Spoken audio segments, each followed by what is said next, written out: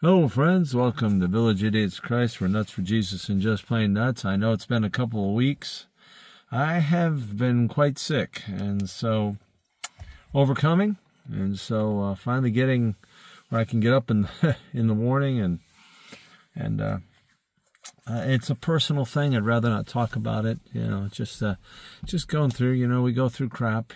Physical stuff, and so just been going through some physical difficulties, and so being 60 ain't easy. So anyway, we're in Psalms today. We're just gonna pick up. We're just gonna keep the flow going, and so we're in Psalms 40 and possibly 41 today. We're New Living, and so let's just jump right in here and see where it goes. But we're nuts for Jesus and just plain nuts, and we got a new phone here today, so it might be a better picture, might be better sound quality. I don't know. We'll find out.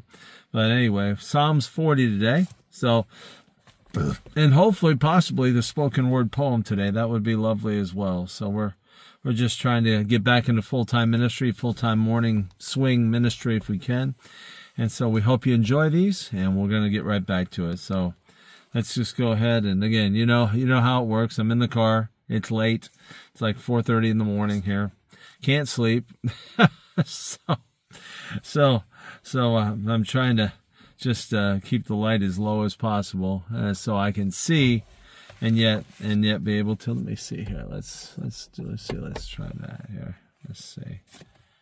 I'm trying to see if no, we gotta run the light here. My little light. So, okay. This is Psalms 40. For the choir director, a psalm of David. I waited patiently for the Lord to help me, and he turned to me and heard my cry. He lifted me out of the pit of despair, out of the mud and the mire. He set my feet on solid ground. He steadied me as I walked along. Man, this is just the first two verses in here, and God's a good God. God's a good God. If you'll see his love, it'll just amaze you. So let's go back. I waited patiently for the Lord to help me. Patience, that's another thing. We have to wait patiently. The timing is never ours. How his help comes, but it's in his own time for his own reasons. And it sometimes seems hard and cruel. Why do I have to wait, God? You know what? We don't have those answers on this side of eternity. But we either trust God or we don't trust God. And he turned to me and heard my cry. So he always turns to us. He always hears our cry. I mean, what I've been going through physically in the last 2 weeks has been tough. And I had one day where it was like death, and I wanted to die. I was on an 8 or 9 out of a 10 pain scale. It was horrible. I went through a really difficult time, but he got me through it. He got me through it. He rested me, and we got through it together. He lifted me out of the pit of despair. I totally get the scripture today. I totally get where he's saying he lifted me out of the pit of despair, out of the mud and mire. Sometimes you feel like your feet are stuck in mud. You just feel like you're stuck.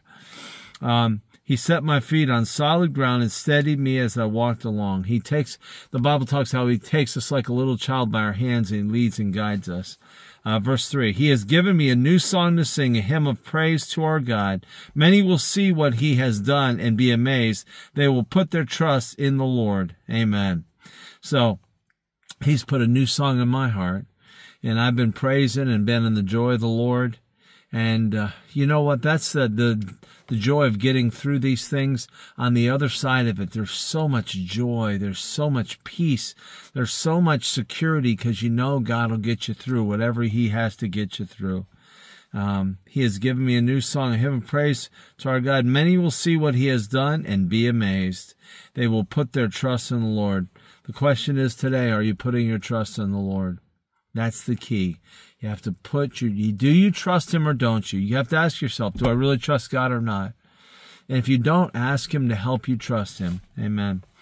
Oh, the joys of those who trust the Lord, who have no confidence in the proud or in those who worship idols. Wow. Oh, the joys of those who trust the Lord, who have no confidence in the proud or in those who worship idols. Oh, the joys of those who trust the Lord. It's one of my 4 favorite things, the joy of the Lord. There is such joy in my heart because I trust the Lord. Do you have that same joy today? You can have it if you'll just abandon yourself to trusting the Lord. To trusting the Lord. O Lord my God, you have performed many wonders for us. Your plans for us are too numerous to list. You have no equal.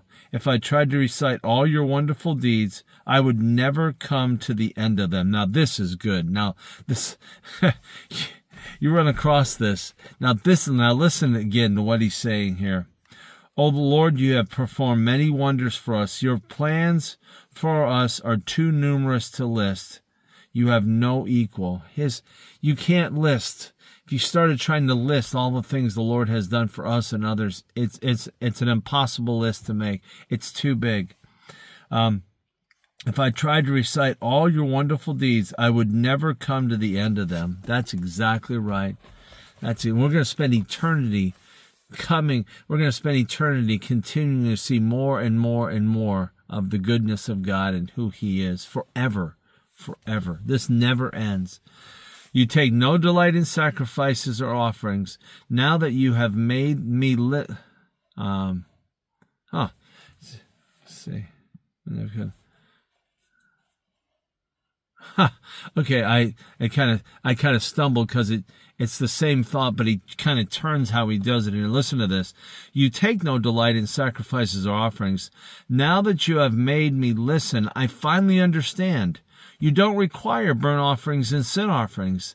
Then I said, look, I have come, as it is written about me in the scriptures. I take joy in doing your will, my God, for your instructions are written on my heart. This is talking about Jesus Christ, by the way, here. Verse 7 and 8 are about Jesus, because look, I have come. Then I said, look, I have come. As it is written about me in the scriptures of the scrolls, I take joy in doing your will, my God, for your instructions are written on my heart. I'm not familiar with New Living as much as New International, but this is talking about Jesus. I have come to do your will, O God, Jesus said. And so he came and he did the will of his Father. Amen. And God's instructions were written on his heart. Jesus said, I don't do anything. I never speak anything unless the Father gives me it to speak. Amen. I have told all your people about your justice. I have not been afraid to speak out, as you, O Lord, well know. I have not kept the good news of your justice hidden in my heart. I have talked about your faithfulness and your saving power. I have told everyone in the great assembly of your unfailing love and faithfulness. This is Jesus. And Jesus proclaimed who the Father was. Let's read this again. I have told all your people about your justice. I have not been afraid to speak out, as you, O Lord, well know. I have not kept the good news of your justice hidden in my heart. I have talked about your faithfulness and your saving power. I have told everyone in the great assembly of your unfailing love and faithfulness. Man, this is good stuff. Jesus fully proclaimed the glory of his Father. Amen. Lord, don't hold back your tender mercies from me. I love that. Let your unfailing love and faithfulness always protect me. Now, listen to this again. This is verse 11. Lord, don't hold back your tender mercies from me. Luke talks about how his mercies are fresh and new every day. Don't hold back your tender mercies from me. Let your unfailing love and faithfulness always protect me. For troubles surround me, too many to count. My sins pile up so high. Now again, this isn't Jesus, of course. My sins pile up so high, I can't see my way out. They outnumber the hairs of my head. I have lost all my courage. Wow. So we're shifting, like I told you, we do these 180-degree turns in the scriptures where it changes from one thought to the other. That's what we have here, where it's talking about, now it's shifting into, about our sins. This isn't, of course, Christ speaking. He had no sin. And so, let's see, trouble surround. My sins pile up so high, I can't see my way. You feel like that sometime? Your sins are piled up so high, you can't see your way out of it. Your life is such a mess by your own hand that you just can't overcome. They outnumber the hairs on my head. I have lost all my courage. Please, Lord, rescue me. Come quickly, Lord, and help me. May those who try to destroy me be humiliated and put to shame. May those who take delight in my trouble be turned back in disgrace. Let them be horrified by their shame, for they said, aha, we've got him now. You know, repentance is a beautiful gift from God. I told my friend Dwight the other day that I live in a state of perpetual repentance. I live in a state of the Big Book. If you're familiar with the 12-step program, they have a big book that the original founder wrote, and one of the steps is take a fearless moral inventory. And I do this on a daily basis. I clear the decks with God every day. I'm not a sin-conscious person, but I look at, you know, if I notice that I've really been off in an area, I'll talk to God about it, and I try to keep it in front of God. And it's not a fear of hell thing. It's just wanting the relationship to stay intact. I don't want to hurt God. I don't want to harm God, break his heart by walking in darkness and stuff. So we can choose to self-examine and keep it all out in front of God as a daily thing. Amen. And that's what's going on here. And please, Lord, rescue me. Come quickly, Lord, and help me. See, he just got done talking about sin, and now he's talking about being rescued. May those who try to destroy me be humiliated and put to shame. May those who take delight in my trouble be turned back in disgrace. And again, may those who take delight in my trouble be turned back in disgrace. Again, David wrote this, and David, you know, his enemies were always coming after him. And people will take advantage. If you've made mistakes and stuff, people will take advantage of you. People will take your mistakes and all that, and they'll try to destroy you because of them. A lot of people don't believe in repentance. A lot of people, let's just kill him. Let's get rid of this guy. And David was dealing with this too. And so, but it's good that we can keep things right with God. Amen. And that those who would try to use our past against us, you know, will be put to shame. You know, Romans 8 verse 1, there's therefore no condemnation for those who live in Christ. Amen. We are forgiven. Amen. May those who take the life back, turn back. Let them be horrified by their shame, for they said, aha, we've got him now. So a lot of people can't wait till you fall down. Isn't that nice? They gloat over you. They're looking forward to your destruction. What a cruel, wicked, evil heart. You know, all of us have sin. All of us are making mistakes. All of us fall short. And yet there's some people out there that are just take delight in people falling short. They love it when people, I see what I said about him. I told you that guy was a schmuck. Look at him on the ground right there. Look what he's done. You know, and forgetting their own sin, not looking at themselves. A lot of darkness. A lot of darkness. Amen.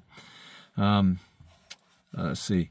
But may all who search for you be filled with joy and gladness in you. May those who love your salvation. Here it is. Now, this is getting good. Now, we're shifting gears again. Now, just go with this. Listen. Let's start again. Okay. This is verses 16 and 17. But may all who search for you be filled with joy and gladness in you. Isn't that neat? If you're searching for him, may you be filled with joy and gladness in him. May those who love your salvation, how about you? You love the salvation we have in Christ? I do. May those who love your salvation repeatedly shout, the Lord is great. As for me, since I am poor and needy, let the Lord keep me in his thoughts. Oh, isn't that good? As for me, listen to this, is so good. As for me, since I am poor and needy, let the Lord keep me in his thoughts. Isn't it cool that God's thinking about you? You're in God's thoughts. He's thinking about you personally. And he's saying, Lord, keep me in your thoughts. Don't just pass me by. Just don't have a momentary thought about me. Keep me in your thoughts. You are my helper and my savior. Oh my God, do not delay. Wow. That's the end of 40. That is so good. Let's read this whole last part. But may all who search for you be filled. See, you got to be searching for God. Like Jesus said, you got to ask, seek, and those who ask, seek, and knock receive. Are you asking? Are you seeking? Are you knocking? And that's what he's saying here. But may all who search for you, asking, seeking, and knocking, be filled with joy and gladness in you. May those who love your salvation repeatedly shout, the Lord is great. As for me, since I am poor and needy, let the Lord keep me in his thoughts.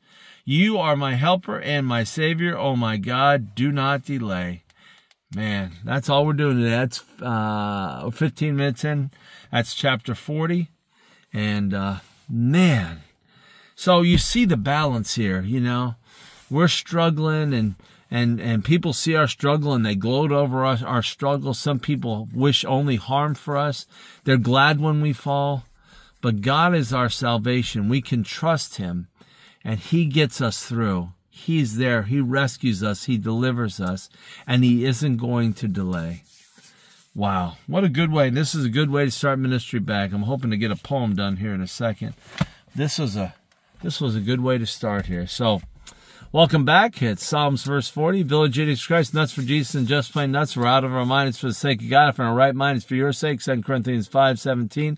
Understanding the Bible through humor, insanity, and common sense. Welcome back, kids. Sorry I've been gone. But, whew, it's been a tough 2 weeks or a tough week and a half, but we made it through. And back in the saddle again. Love you, can't get enough of you. We will see you later.